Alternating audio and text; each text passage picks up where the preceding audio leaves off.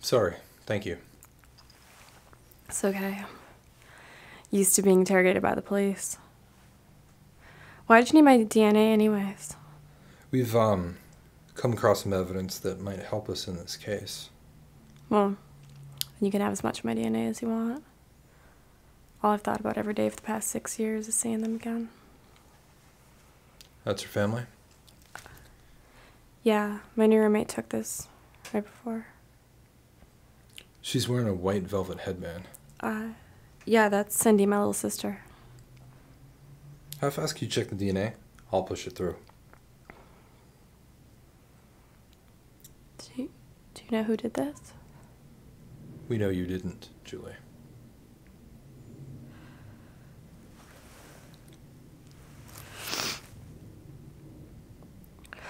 Thank you. I've been in a living hell for the past 6 years of my life. What can you tell us about the last day you saw your family? It's the last happy day I had. The first day of college. Anything unusual happened that day? Take us through it. Everything you remember. We went to the pancake breakfast and then to the blood drive on campus. My dad was really big on donating blood.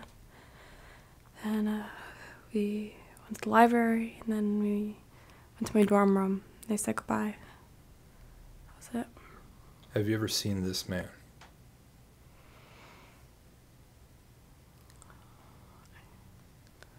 I don't know.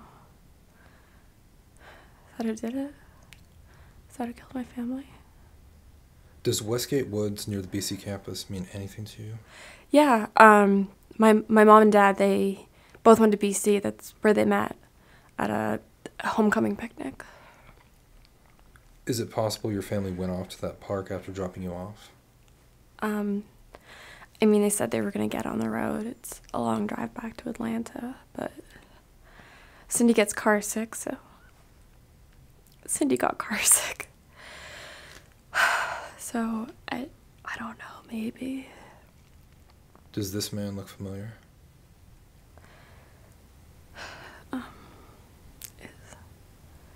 Is that the same guy?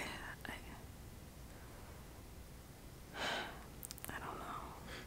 Dig into your memory. Anything unusual happen at the blood drive? The only thing that was kind of weird was that my dad talked to the guy who drew his blood for a while. He say what they talked about?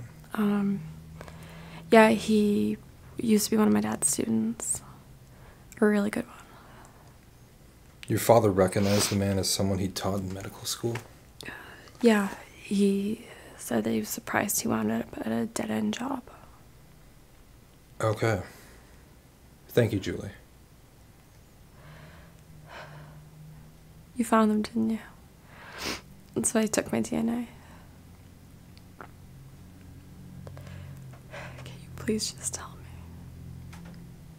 We haven't yet, but I won't stop looking until we do.